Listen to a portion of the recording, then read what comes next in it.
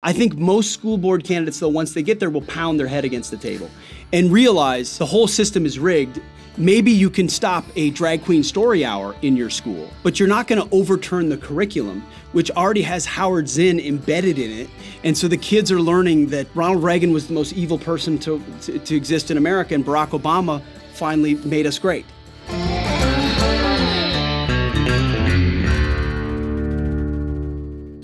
Welcome back to the Kevin Roberts Show. It's always a treat to think about who we're going to have as a guest. And you know that over the last 12 or 13 months, we've had policymakers, we've had people who are in elected office, book authors.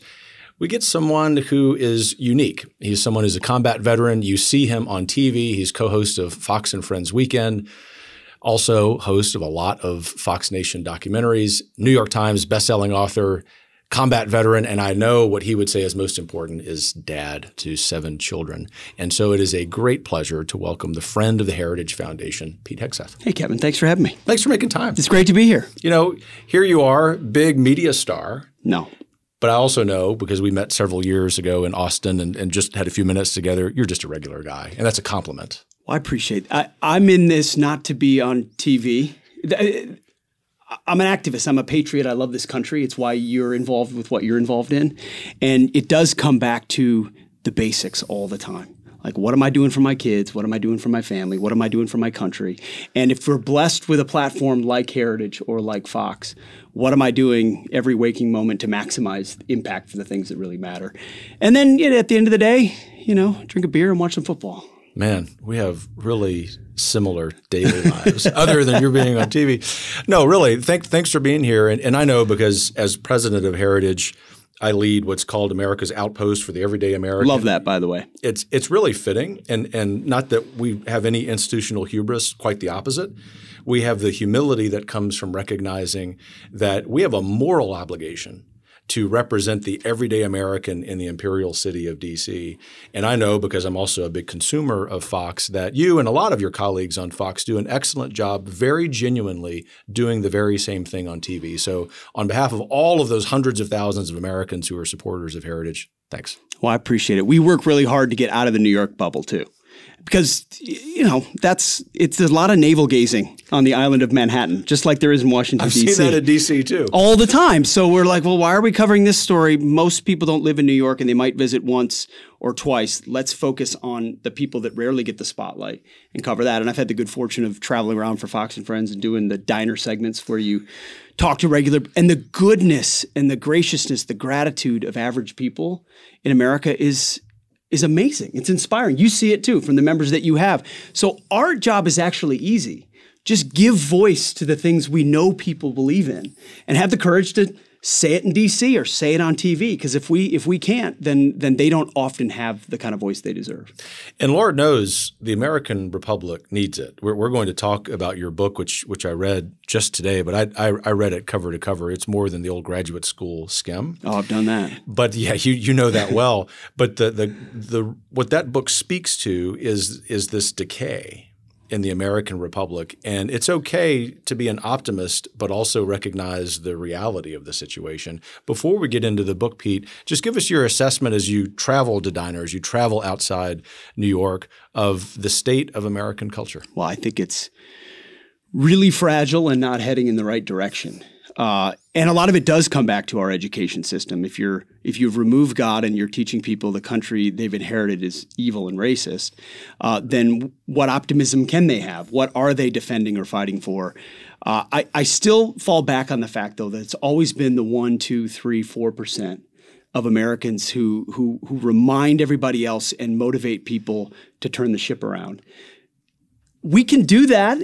It's the 60s were a really bad cultural time, but we were still in general agreement that America was good and talking about and worshiping God was good. And when you don't even agree on those basics, it's really hard to see the path forward without one side burning the other side down.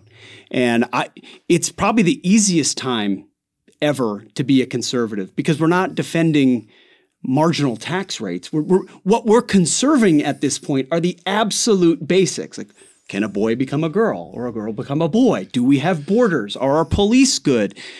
Should we allow God in the public square? Really easy, basic stuff to defend. If we can't defend that line, then we will lose our republic. I don't know what it looks like, but I think about my kids, and I'm sure you do yours. I know they're entering into an environment in this country that will be, at best, rocky, and at worst, completely turbulent. And so that's why I've said, first thing I can do is make sure they know and love the Lord as the foundation of who they are in a rudderless world. And I pray for our country, and we keep swinging away because it's worth fighting for. But what the future looks like, I don't know. Well, it's undetermined. And as I tell my colleagues at Heritage every month when we have our all-staff meeting, I'm not willing to be part of managing the decline of the American Republic. Right. And if, in fact, in hindsight, 30, 50 years down the road, whenever the history of this era is written, the historians determine, you know what, that was one of the last chapters of the Republic. I at least want Heritage, and I know that you live your life this way and so many of your colleagues at Fox do. We're going to go down swinging. Absolutely. And conversely, to be really optimistic about the future, that area of society that if we can fix becomes the basis by which we can be optimistic is education. Absolutely. Which is, I presume, why you wrote the book. And so I'm going to ask you momentarily to give us the rationale for that, but I would be remiss if we go any further without me thanking our friends at the Manhattan Institute for letting us sit here in New York. There is very friendly competition among the think tanks. Mm-hmm. And for the everyday American, they couldn't care less about the competition among the think tanks. They just want the think tanks to put lead on the target. Yeah. But it's good for people to know that our friends at Manhattan said, sure, Kevin, you can come up to New York. It's easier for Pete, and we'll be recording a couple episodes here. So thank you, Manhattan, not only for that, but for the great work you do. Back to our story, Pete, and that's education. You got a lot of things you could write books about. What was the inspiration for writing this book, Battle for the American Mind, about American schools? It may have seemed a little bit out of left field because I've written mostly about my military experiences, about politics. And I guess it came from how long can you beat your head against the wall about politics and then realize it's about much deeper things. And, Andrew Breitbart famously said politics is downstream of culture.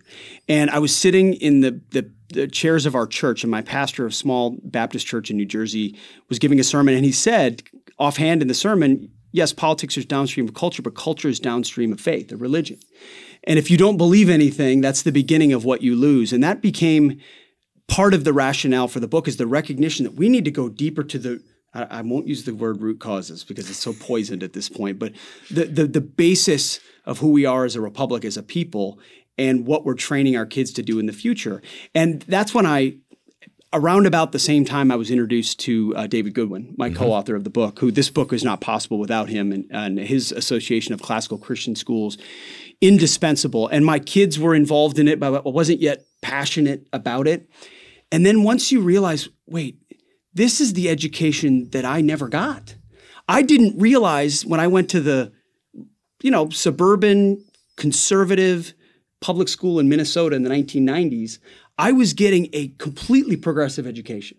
And I didn't know it because everything had been buried underneath. So it felt like with David and I, almost, especially him, and then I added on top of it, you feel like archaeologists. And I know you're well-versed in the area of classical education, having started a school, and you're ahead of the curve way beyond me on this. But rediscovering the lost tools of learning, how our founders were educated, these brilliant 20-somethings that had a complete understanding of human nature and of the history of governance and the limits, how you limit government. That's where the brilliance came from, was their understanding of history. And so once you see there's something out there that can be a part of that revival, it just kept pulling me. And I remember thinking, walking into these classical schools, saying, how do people not know about this? How did I not know about this? How is this a secret? And it wasn't a secret, but the goal of the book is, yes, we know there's a problem, but the first step to recovery is understanding the depth of your problem. So there's a huge problem ID here, to shake people and say, no, it's your school too. You think you moved to a good zip code.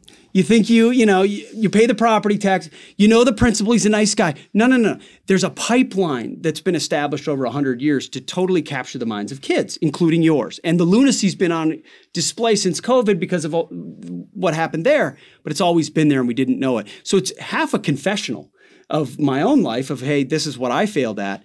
And then a huge action portion to say, We argue for a radical reorientation of your life around your kids. I mean, your family and your faith is first. Where you go to church is second. But then who do you hand your kids over to 40 hours a week? And it's meant to be a clarion call to arm parents to make that big leap to say, I'm pulling my kids out. They need to get out of the government schools. So the first passion of mine was as a parent, because I get it's cathartic to yell on TV or to, it's to do what we do, or to go to meetings and yell at senators. Like, it's cathartic, but it's insufficient. What we have to focus on first is the sphere that we can affect, which is our kids in their fragilest of years. And salt and light is a phrase I've used a lot. I'm sure you have as well. But you can't be salt and light if you don't have the foundation. And we're not giving that to our kids. I didn't get it, and I didn't even know it. And I hope, I pray that my kids will get that and truly be salt and light in a culture that's going to be even more hostile to the things we used to believe. Well, I appreciate that inspirational summary, and I really do mean that. And I'll just relate very briefly before reading one passage from the book that I found very moving, that 17 years ago, when my wife and I were having our first informational meeting for the classical school that we started in Louisiana, I got a taste of classical education because of the public school that I attended in Louisiana, of all places. But it was sort of the last gasp of that beautiful education in a government-funded school. But we had 120 parents there, prospective parents for this school that didn't even have a campus. It had all of its faculty hired, but we had no physical plan. Wow. Because this is in the months following the hurricanes of 2005 in Louisiana. And I remember the prospective parents saying, Kevin, look at this curriculum. Why didn't we get that? Yes. And that's when I realized, oh my gosh, this isn't just about whomever is going to come here as students or as families. This is about a movement that we really have to revitalize. And I mean it when I say it, because we simply wouldn't have someone on the show if we weren't willing as Heritage to endorse their book. Your book is something that everyone needs to read. So if someone in the audience is saying, I don't know about classical education, precisely, it's okay. Read it. And so I want to read a passage that hopefully will cause people to go buy this. I've got no dog in that fight other than the truth. And so I just want to congratulate you and your co-author, David Goodwin, for a job well done. You put your finger on something that is one of the origins of this problem, which is Marxism. And several times on this show, including episodes around the time that we're recording this one, I always place the caveat. I don't use that as a sort of empty derisive term. I mean it as an academic descriptive. A precise term. It's yes. precise. So here's your precision. Today, these cultural Marxists, the direct descendants of economic Marxists, control every strong point, every choke point, and every inch of high ground in the realm of American education and, by extension, American culture. That was the plan, and it worked. Are there any corners in American education where the cultural Marxists have not extended their influence? Well, there are tiny corners. I mean, there are guys like Robbie George at Princeton who started the James Madison program when I was an undergraduate there. There were no outed conservative professors. Now there are 25, and he's got so if you can – there are outposts inside the Marxist educational establishment. But otherwise, no. Even most Christian schools. Even a lot of Catholic schools, even a lot of, most elite schools are actually the worst. And this idea, we've always believed, I don't want to put words in your mouth, but as conservatives in local control of education. Sure. And parents the problem is that over time through the Federal Department of Education and other prerogatives out of Washington, D.C., the tentacles have moved all the way down to the point where the ability to control your school locally is almost impossible. You add the unions on top of it, the teachers' colleges, the testing. I mean, even the test is now racist and has to be changed and tuned to Common Core, which was all a set of prerogatives all dumbed down. And what we try to do in the book is tell the story, not just say it's Marxists, but point out to the specific Marxists. And when you meet the characters in this 100-year takeover, to a man and to a woman, they are almost all atheists, socialists, or Marxists, self-avowed. And when you look at the weave of history, we're talking about critical race theory. Well, it came from critical theory. Where did critical theory come from? From a bunch of Marxists fleeing Nazi Germany. And where did they land? At Columbia University's Teachers College in the 30s. And they were welcomed. And they were shocked that they were welcomed. But when they were, then they started pushing this new theory in the preeminent teachers' college, which then those teachers went out and taught. And then the unionization movement took over what had been formerly fairly conservative teachers' associations. In fact, they used to hand out Bible pamphlets, the teachers' unions, before they were unions. So that's really hard to believe, right? They did. It's hard to believe, but they did. So they all got captured slowly but surely. I can't remember the axiom completely. It's O'Sullivan's Law. I don't know if you've heard of it. I think he's a National Review writer. Any organization that doesn't focus on it having a decidedly conservative culture over time will become left-wing. I can't think of an exception to that. I can't either, unless you are laser focused on preserving your culture, as Heritage is. And that's what happened in all of these other entities. And the story starts not with what they put in, which is now sheer indoctrination. It started with what they removed. And they removed, it was God they knew they needed to remove because it was the immovable object to get rid of an understanding of human nature, an understanding of original sin, understanding of our limits as individuals, that we can't create utopia on earth because man is not perfectible. But if you remove that, then all the utopian schemes can make their way in. And of course, I mean, here we are today where, what was it? My dad texted me a couple minutes ago, his alma mater, Hamlin University in Minnesota, just fired a professor because he showed one image of Muhammad in an art class and told the students they didn't have to come in if they didn't want to. He's fired. But, God, Christian God, would never be allowed in. And if you could put a painting of, Jesus upside down and you'd be fine. So the world is upside down. You'd almost get tenure quicker. You might get tenure quicker for that. So it is a precise term. These are Marxists who remain on the march, and they realize that economic Marxism wasn't our Achilles heel in America, that it was our history on race. And so they went in that direction and have continued ever since. You use this, I think this is the very first chapter, the not COVID-19 lessons, but COVID-16-19 lessons. I just think that's really clever. I'm not going to ask you if that's your idea or your co-authors, but it really was clever. One of the few that was mine. Oh, there you go. Okay. Tell us about it. Well, the whole idea that when COVID shut down classrooms and kids were learning at home through Zoom classrooms and laptops, it was right at the moment that the 1619 project, and Trump created – and I don't want to take it all back to Trump, but you talked about, having real fighters who are going to fight his willingness to fight created a reaction from the left where they basically exposed themselves out of the tall grass. Yes, we are socialists. So just at the moment they felt confident and cocky enough to come out and say, yeah, 1619 should be our real founding date. And you know what? Your boy, if he once wore a dress, we're going to turn him into a girl. All of these ideas are starting to come out. The laptops come into the home and parents are looking over their shoulder going, what is that?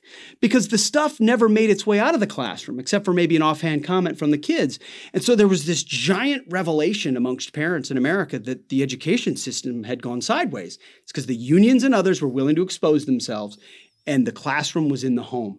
And you saw homeschooling numbers rocket, and they're still going up, which is a beautiful, beautiful thing to say. There's a great classical conversations model. It's a tremendous program. Tremendous program that has, hundreds of thousands of students in this country and is part of what we call is the educational insurgency. There is an insurgency. This is the darkest moment almost, but it's also beginning to be the brightest because there's a renaissance coming. And that moment just made parents who were otherwise just not aware look up and go, something's a little off. And this book was actually, the concept was started before that. And then that happened, and we thought, okay, this is an opportunity. I worked in the vet space forever. When the Phoenix VA scandal happened, when they died, it's like we knew those things were happening, but it took a moment to pique people's interest and wake them up and say, whoa, there's a real problem here, which created an opportunity for change. We're hoping that moment at Revelation is a part of parents choosing to leave government schools. And we've seen it. Enrollment is down massively across the country in public schools, and we hope that trend continues. Well, it's an opportunity. I think it's one of the silver linings, ironically, from the overwrought COVID shutdowns, and how appropriate that in the United States there would be a silver lining to all of that because of the freedom and self-governance we practice. But the point is that we have this opportunity, we have to be part of this insurgency to rebuild American institutions, whether it's homeschooling co-ops facilitated by one of the greatest homeschooling resources coming from this homeschool dad of 10 years, Classical Conversations. There are so many other resources there. But also, you think about what the public charter school movement has meant for the rebirth of classical education. If you didn't have Great Heart schools emerging out of the school choice movements of Arizona 15 years ago, and embracing classical education, then you don't have the opportunity to scale it to the point that it is. You're a busy guy. No, Hey, that might be your wife. You might want to take it. It actually is. I'll call her back. Don't worry. She's okay. Good. You got your priorities in order, which we know.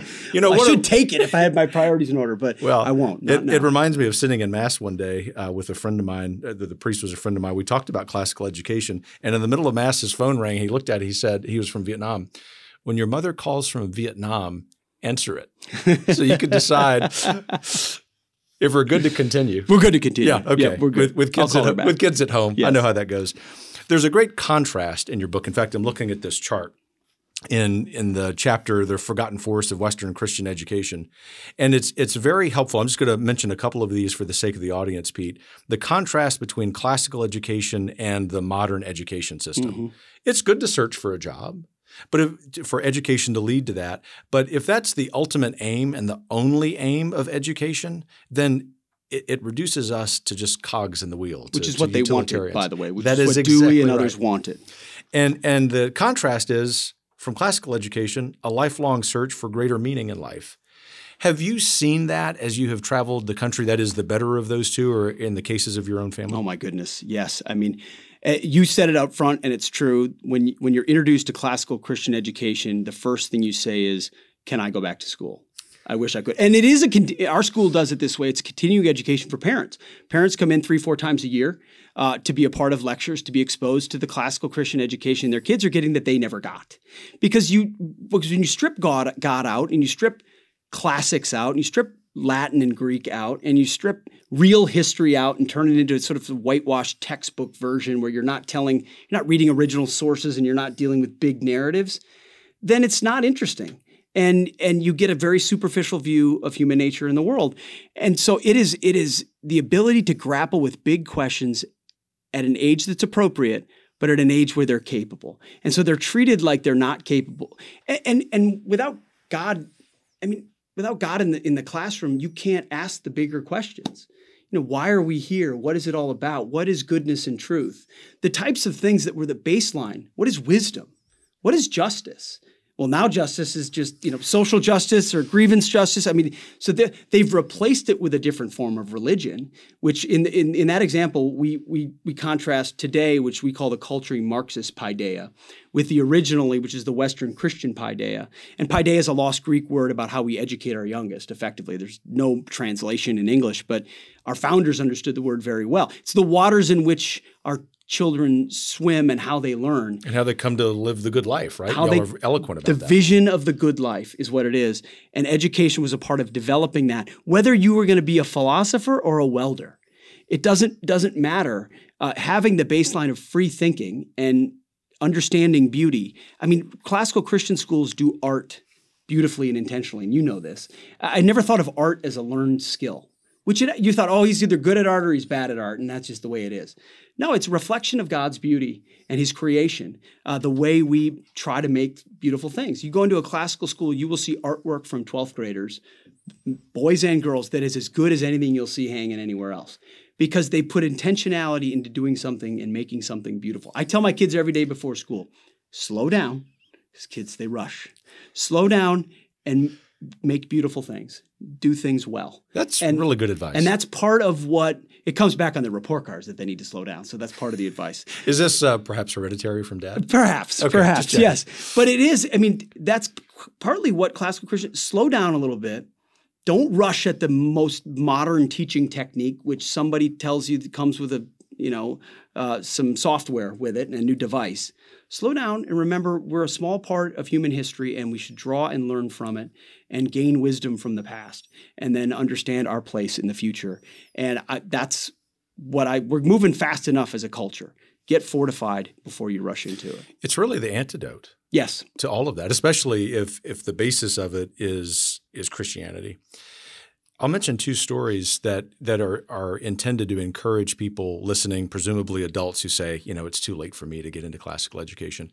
Well, after I started this K through 12 classical school, I found myself short a faculty member. And so I had to pick up the poetry class. Poetry is very important. Yes. For classical schools because it teaches memorization, which is a 4-letter word to public schools. Yep. It's very important. That's how kids can achieve things academically in the first, second, third grade. So I would go in and I would teach these kindergartners, first graders, second graders poetry, like 15 minutes at a time. The point is, I didn't come to love poetry until I did that. Because I was slowing down to be able to teach these people who were much younger than me.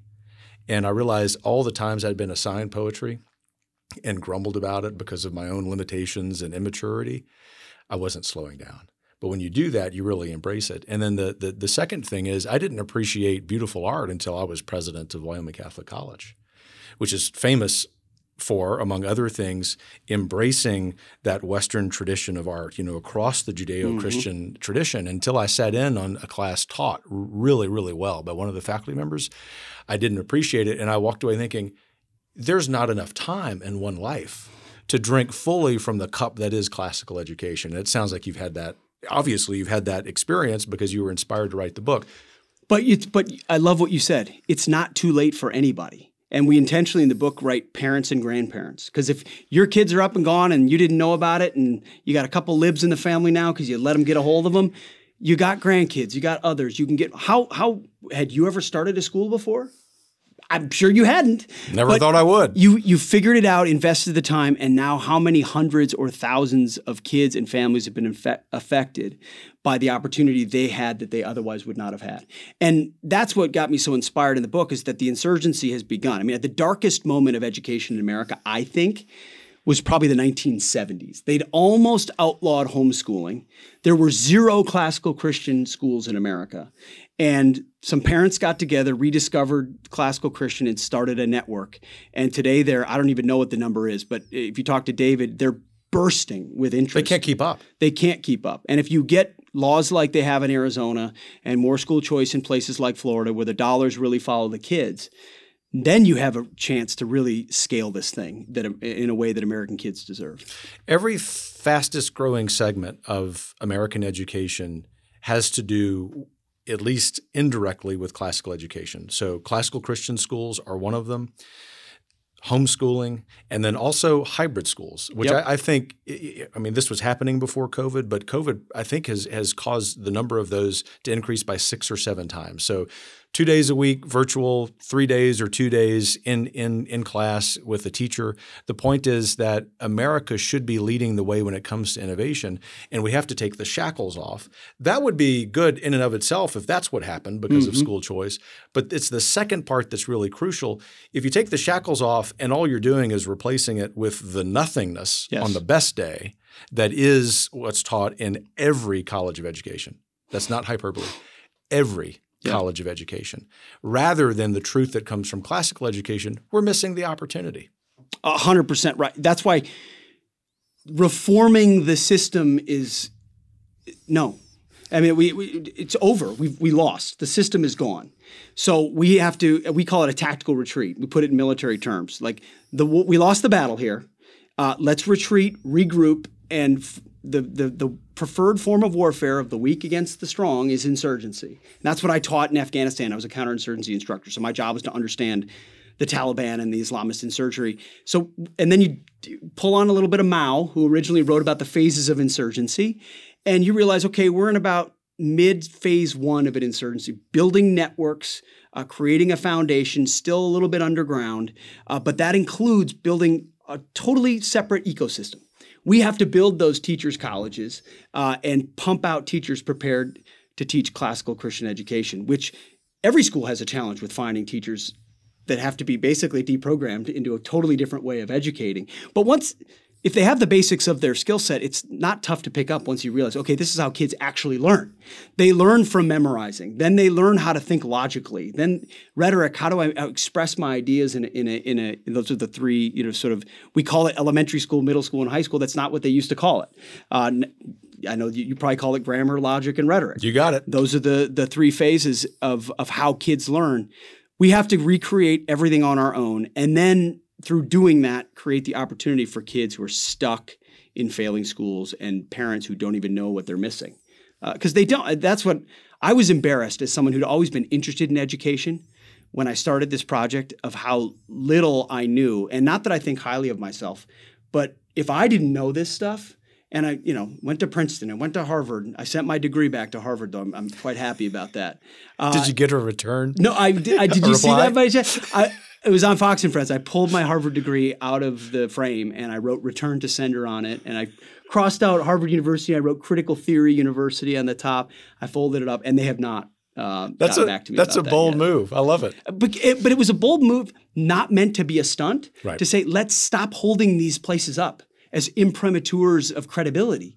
They're poisoning our country. They're bad for our republic. We should scorn them at every turn and not hang their degrees up as like, well, I got mine, but now I don't like them. No, you can have it. I don't want it, and I don't want my kids to go there, and your money shouldn't go there because you're funding the enemy every time you do. And we all have alma maters we like the football team or whatever. Guilty as charged. Guilty as charged.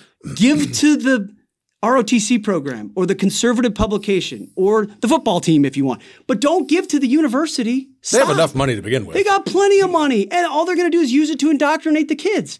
Find a classical Christian school or find a homeschool network or find someone you can sponsor. Give your money there that actually reflects your values. It's okay to switch your allegiance. Like if your team is on the wrong side, pick a different team and get behind them all the way. And that's hard for people to make that mental shift. But sending my degree back was part of me saying this is what we all have to do in our own ways if we can. Well, two things. The first is some of my Heritage colleagues, against their better judgment, listen to this show or watch it. They're not required to. I was going to say, they will to this episode because you're the guest. But that will sound very familiar to them, what you just said, compared to what I say often, almost every month, which is we're in the second American Revolution. Hopefully no more bloodshed than what the violent rioters and Black Lives Matter caused 2.5 years ago. But rather what I mean by that, and our mutual friend Robbie George talks about this is that the most important part of the American Revolution and insurgency wasn't just the heroism on the battlefield, the sacrifices at home with men gone. But in fact, what happened in the years following, which was the rebuilding of American institutions to reflect American, not British values. Mm-hmm. Now, the disparity between American and British values in the late 18th century was minuscule compared to the disparity in values between classical education and the system we've been under. But the point is the same, that we have to end our fealty to our alma maters if they're even 10% off from our worldview. It goes back to John O'Sullivan's law. Yeah. Because they are going to go off the deep end. And so we always on this show like to talk about action steps. And it sounds, if I can intuit from what you're saying, Pete, that one of the action steps you're saying is it doesn't matter who you are, what your background is, whether you had one day of classical education, if you find this book or this conversation inspiring, go do something about it. Absolutely right. Every classical school needs someone to help out. Everyone's got because traditionally we looked for traditional political routes to go. Okay, vote somebody else in, or run for school board, which I hope people do, and we should do. Ron DeSantis is doing a great job down in Florida recruiting school board. That is really, really important. I think most school board candidates, though, once they get there, will pound their head against the table and realize the whole system is rigged. Maybe you can stop a drag queen story hour in your school, but you're not going to overturn the curriculum, which already has Howard Zinn embedded in it. And so the kids are learning that, Ronald Reagan was the most evil person to exist in America, and Barack Obama finally made us great. I mean, that's what they're already reading, and you're probably not going to be able to get rid of that. And what we say in the book is, because we were all heartened by watching people protest at school board meetings. There was those big protests, We say it's like charging a fortified machine gun nest with Nerf guns. We salute your efforts, but you're all going to die. and that good for you for protesting, but you have to take a dramatic action step that actually saves your kids. It's not enough to hope for a new public policy that allows. What about your kids and your neighbors right now who are awash in TikTok and gender theories and social pressure? And if they're not equipped, they will cave to it. There's just there's no reason for them to do otherwise if they want to get along with their lives. And we don't win with survivors. Yeah, we three win with warriors. Exactly. We have 3 generations that prove that, right? Correct. That you just have to have a warrior mentality. I'm going to read one more short passage from the book to convince people they really need to go buy it. And then we probably will have to talk about why you're optimistic in spite of all of the problems. If we hope to defeat America's longtime progressive opponents, we must fight back, not just harder, but wiser. We need to prepare children who, with an independence of mind, still revere divine order, lest they succumb to anarchy, the point you're just making. We need to train children to apply reason to find truth sourced in God, not in themselves, and to reject indoctrination. If we do this, the young will find higher meaning and a higher purpose. Their job will be but a part of who they are, not a life-defining purpose. And as you sum up here, we will return to an America recognized for its strong-spirited citizens who live in community rather than eventually dying as weak servants of the state. Well said. That, to me, encapsulates everything we're up against right now. That's why you exist. That's why I'm involved in what I'm involved in is it will be our youngest. And that's what's part of aging, right? You realize like, I'm not leaving anything on this earth. The only thing I'm leaving are those souls behind me. And the only thing they'll leave is their kids and grandkids. And if I don't impart, and that's why I feel for so many parents that say, I just didn't know. And I didn't know. And my kids went off to college and now they're all lefties. And now they're all, they think the earth's going to die in 5 years and they don't want to have kids. And, everything is about social justice. And I'm not bemoaning those people or criticizing them, but you lost the most important part of your legacy. That's right. You did. And so do your best to try to recapture it and certainly prevent it for future generations. And that could happen to me. It could happen to you. I mean, you got kids that have their own minds and make them. But Free will is a powerful thing. 100%. But I'm going to expose them to timeless wisdom and biblical truth, not just on Sunday morning and Wednesday night, which the progressives mocked. If you read their writings, what chance did the theists have with their Wednesday night and Sunday morning when we have 40 hours of secular education? They mocked it. They knew it was utterly insufficient. And that's what I got. I had Sunday morning and Wednesday night. And so when I came out of high school, I had a Christian veneer, but a secular core. And I didn't know how deep that ran in me. If we want a free country, we need people who know what they believe and why, have the courage of their convictions, and don't think they are the savior of the world. There's one savior. You exist to serve him, and everything else on here. Let's make lives better for people. That's a good thing, but it certainly doesn't come from government. So this whole book is about coming back to first principles, retreating, and it stands on top of a lot of other great work that people have done. This is a ring the alarm bell for people to save their kids and the country. That's the beauty of the book, by the way, is that it does stand on the shoulders of a lot of important authors and books that have come before it. But it advances the ball, dare I say, because it's really focused on why and how we do what we do to save America by being focused on classical education. So I really do mean it. I would not say it otherwise. Job well done. So I'm not going to ask you about a full definition of trivium and quadrivium because in the interest of time— You call David Goodwin for that. Yeah, that's right. And we'll have David on the show too because I've not met him yet. He sounds like a bright guy. Awesome. And a great American patriot, one of the luminaries of education of our age. But we do have time for one last question that I do try to ask each guest, Pete, and it is— in spite of all the candor that we had in our conversation today, in spite of all of the reasons to perhaps be on the brink of despair in the fights ahead, why did you wake up optimistic about the American future today? That presupposes I woke up optimistic about the American future. I was presupposing that. I took that presumption. You did. Because truth is truth.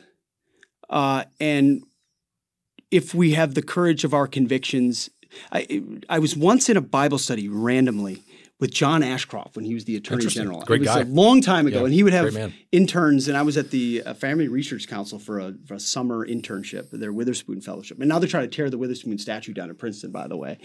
And he said a simple prayer. He said, give me the wisdom to see what is right and the courage to do it. That was the wisdom to see what is right and the courage to do it.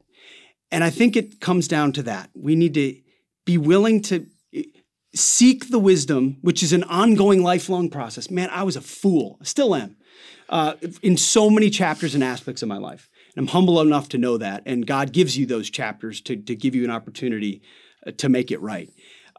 Wisdom is something we all pursue, but truth is out there. If we expose our kids to it, God is divine and ultimately and sovereign.